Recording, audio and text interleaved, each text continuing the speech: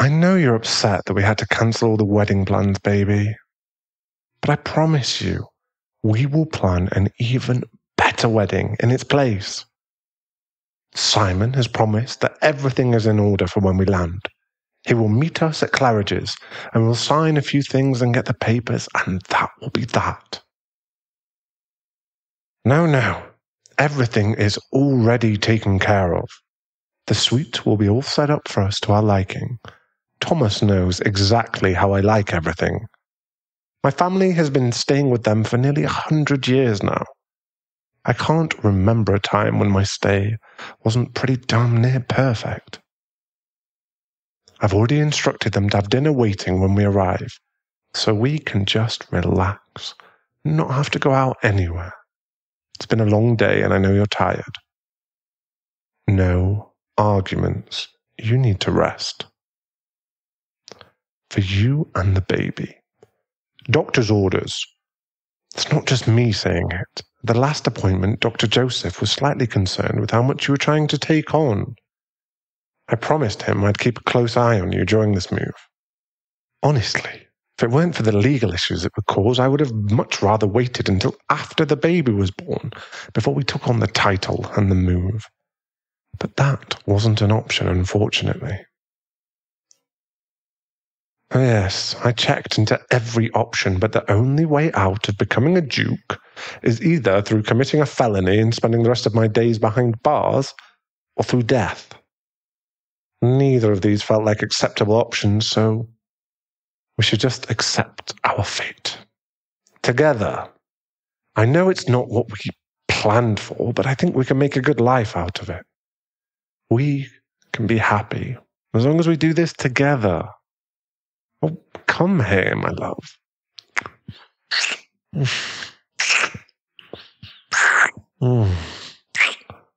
I promise everything is going to be all right.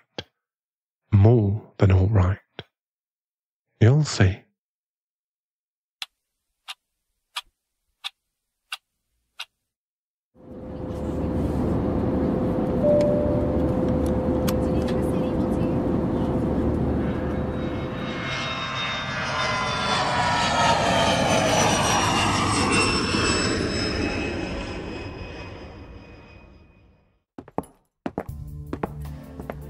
Good evening, Thomas. Been a while. Yes, we had a wonderful flight as usual. I would like to introduce you to my beautiful fiancé. My love, this is Thomas, the general manager of the hotel, truly the best at his job I have ever met. And sadly, no matter what I say or how much I beg, he refuses to come to work for me in one of my hotels in the States. Just wait, though. One day I will wear him down. Should probably get you upstairs so you can eat and rest, but later we can explore the rest of the hotel if you'd like. I know you love old buildings almost as much as I do. Oh, Thomas, my lawyer should be here soon. If you could make sure he gets sent up right away when he arrives. We have lots of estate matters to go over and documents to sign. All that boring stuff that comes with the job. Thank you, and we will have to catch up while we're here. Though hopefully it won't be too long before we can move to the manor. But that depends on how things go with the lawyer. Right, baby, let's get you upstairs where you can relax.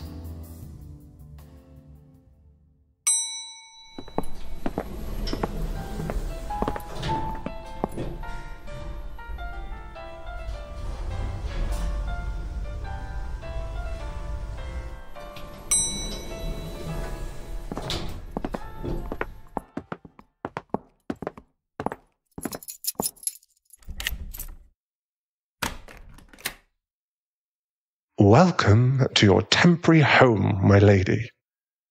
I know you don't have a title yet, but you will as soon as I get my ring on your finger. And besides, you are my lady, with or without a title. That is not cheesy. Okay, maybe a little cheesy, but you like my cheesiness.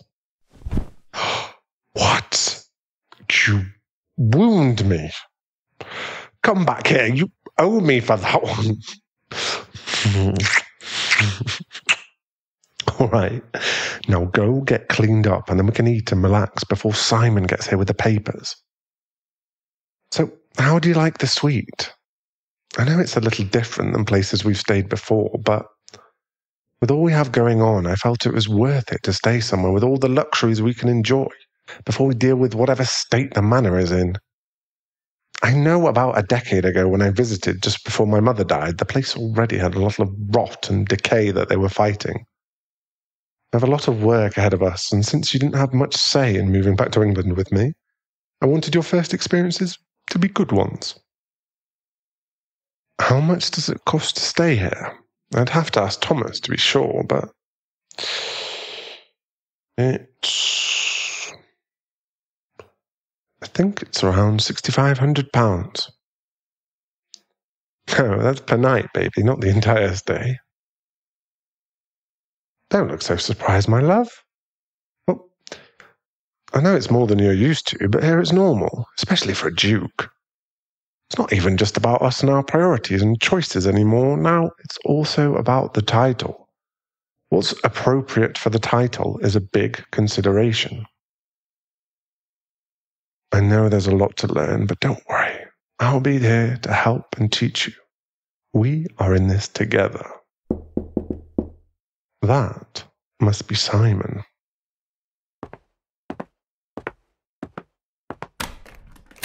Good evening, Simon. Thank you for coming out here so late. We're definitely ready to get this over with. This is my fiancée, the future Duchess of Glencoe. Let's go have a seat in the sitting room. There's a good table in there we can sit at to spread out the papers.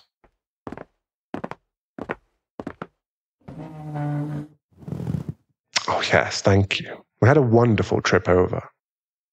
Long, but it was nice. Thank you for helping suggest a new plane. It was much more comfortable for such a long-distance flight than our old one. Especially with our little family already growing, we will definitely need the space. My love, you come sit here too. I know there are several things you'll need to sign as well, and you need to hear everything, so we're all on the same page with any decisions.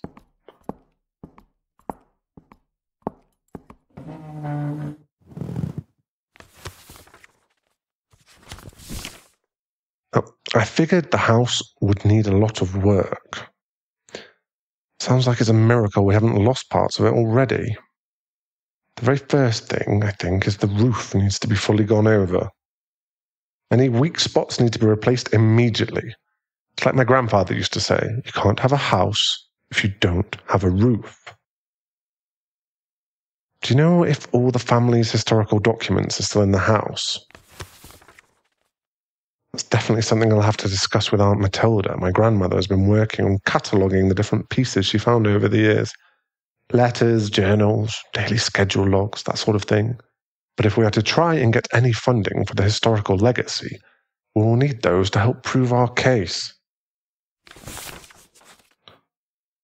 I do know the house, Hinkley Manor, was built in 1547. I only know that because of the scavenger hunt. I was obsessed with that as a kid. Yeah, baby, a scavenger hunt. You see, at the very front of the manor there are 2 lion statues. The lion is also on the family crest and the coat of arms. At some point, one of the duchesses decided to hide 1,547 lions throughout the entire manor house and the gardens. I believe, but we'll have to check with Matilda on that. Eventually became a family prophecy that whoever discovered all 1,547 lions would be the one to save the family from disaster and ruin one day. That during a time of trial that they would all be found, that somehow would prove the family was safe. If they were not found, the family would not survive whatever this future trial would be. Now, I don't hold much belief in such superstitions, but it makes for fun traditions to pass on and keeps kids and visitors entertained on cold, rainy days. Something we have way too many of, in my opinion. Right, if we have everything signed that we needed for tonight, I think we should be getting to bed. It's been a very long day. Simon, thank you for everything. We'll meet you at the manor tomorrow afternoon for a walk around.